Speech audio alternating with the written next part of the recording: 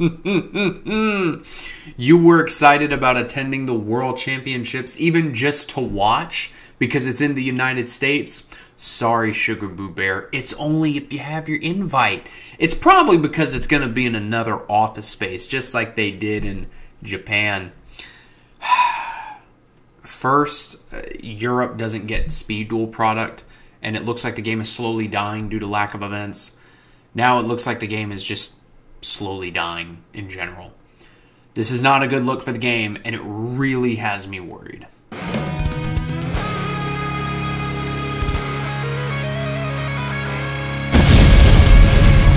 Hello, ladies and gentlemen. That is not clickbait. Be sure to hit the boo-boo stain off of that like and subscribe button, because it is your host with the most, Avery LR32 here. But yes, destroy the ever-living boo-boo stain off that like and subscribe button, because we are climbing up the 1400 ladder as it looks like Yugioh is climbing down the toilet bowl, ladies and gentlemen.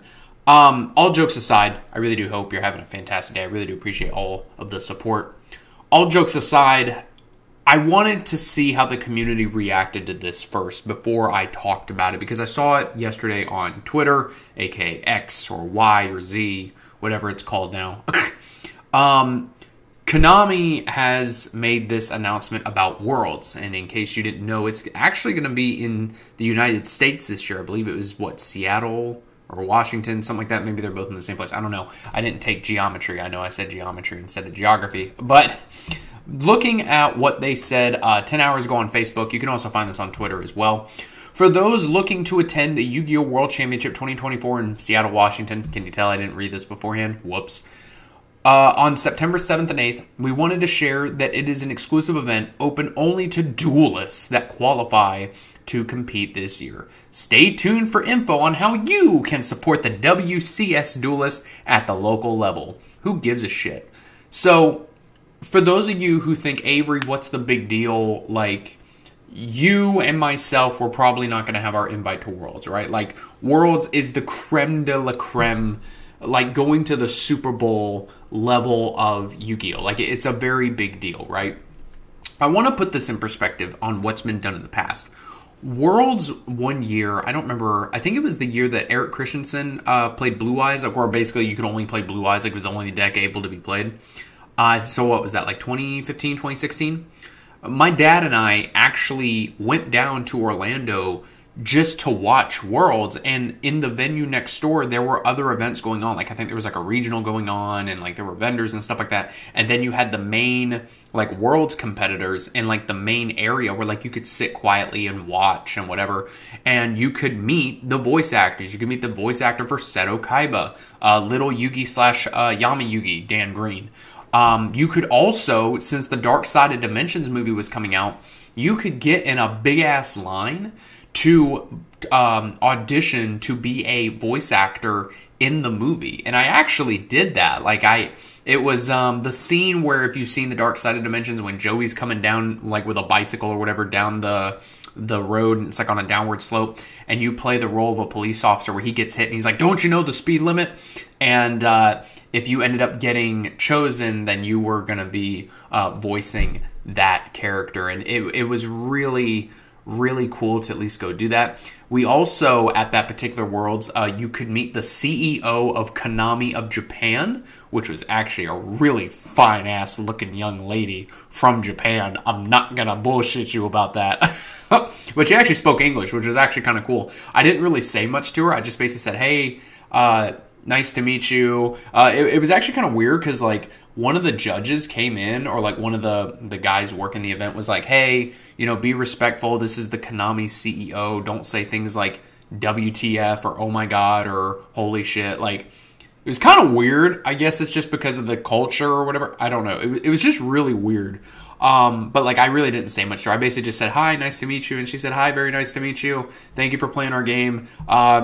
Did you want to meet the voice actors?" And I was like, "Yes, absolutely. You know, thank you again for being here." And then I went and got the Secret Rare Exodia, not the DDS one, but it was like out of like the Master Collection book, whatever. Got that signed by Dan Green, and I got a Blue Eyes signed by the voice actor for Seto Kaiba. His name escapes me at this point. All of that to say, there's a lot to do at Worlds when it is done correctly. Like, even just the things that they put up, like they had in like a display case, like complete sets of like old school Ghost Rares and Ultimate Rares and like Stardust Dragon, Dark Magician, all of these really cool things that, like, even if you weren't competing in Worlds, there was something for everybody to do. And it was in like a big venue convention center where like there was also like a gun show going on where like you could buy and sell guns and stuff. And I think there was like a monster truck thing going on. Like there was a lot of other things going on. Like, it was worth it to go. And now it's like there's no reason to go, probably because it's going to be held in a little office space again. But looking at some of the comments here, shout out to my buddy, I think his name is Murph Muffin online, but shout out to my buddy Murphy. And he says here, was holding out on jumping ship to Pokemon. Think this is the final straw for me between the false promise of using 2019 NAWCQ invites to play in the next NAWCQ that existed to just the overwhelming cost to be even mildly relevant in the game. That's a good point. Y'all might as well not have even announced the location for Worlds and say it will be at an undisclosed location that only the invitees get to find out when they qualify. I don't know about all that with the 2019 invites, and one of y'all is going to have to let me know down in the comments, but I guess like they didn't honor the fact that if you got your invite in 2019, then the next time that they had Nats, because we had COVID and all that, that you were going to be able to go. I guess they didn't honor that, which is shocking. Looking at some of the other comments here, like a lot of people were really upset about this.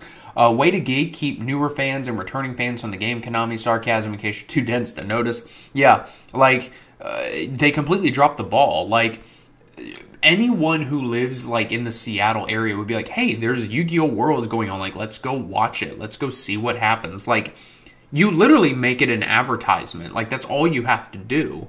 I don't know why, like, you would go about it this way. Someone else said, I think after this year, it's safe to say that we can all be done with Yu-Gi-Oh! Altogether. It was an incredible 20-plus year run, but at this point, the game, the politics, the venues, the judges, the cards, and the pricing has put this game in a sour place. I really don't think that this person is wrong. This person said it's only going to keep getting worse. This person said, yeah, and this is why other card games are about to take over. Another person said, I already transitioned out of Yu-Gi-Oh! Almost entirely. Unless some dramatic change happens with the game, I'm probably going to be done playing it for good.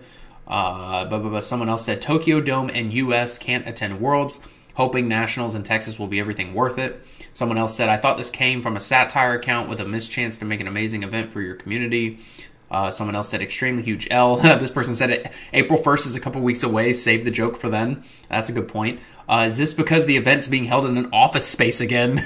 That is true. Someone else said, good luck with that. Whoever is running the NA Konami events, it's a GIF saying you're fired. This person said, honestly, disappointing. Would have been cool to be able to go and have friends support you there as well. This person said, LOL, I was interested in the game for the first time in years because of this. No reason to pick it back up now. It just keeps going and going.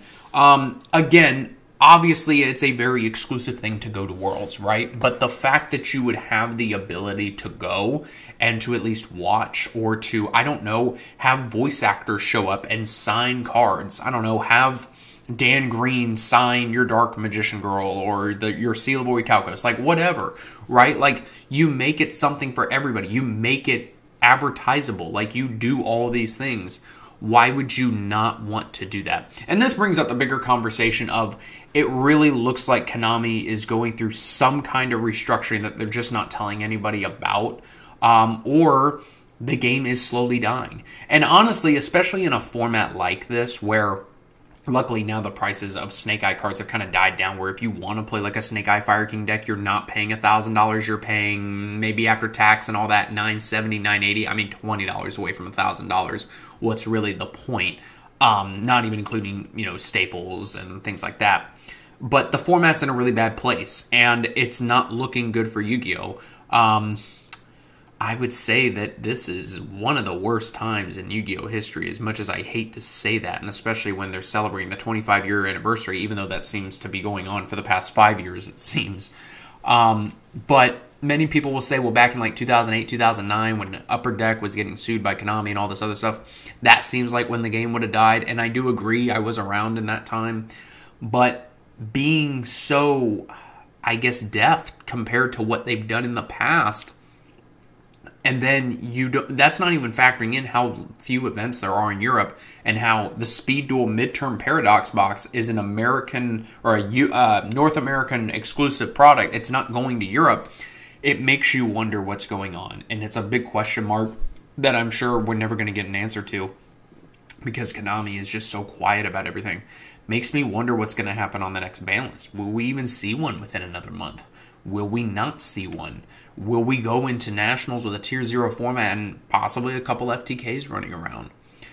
It's really got me worried. It's very concerning, and I don't know what's going to happen. But as long as you're not spending money on the game and you're saving your money, and, I mean, if you're investing in stuff that's going to go up in value, like any 25th anniversary reprint boxes or rarity collections or a Kaiba briefcase and the stainless steel Egyptian gods, I think you're going to be okay. But the future is seeing very grim. Very, very grim. I may have to make another video separate about that. But guys, let me know what you think about all this down in the comments below. Yeah, this is some baby back bullshit. Guys, thanks for watching. And I'll see you in the next video.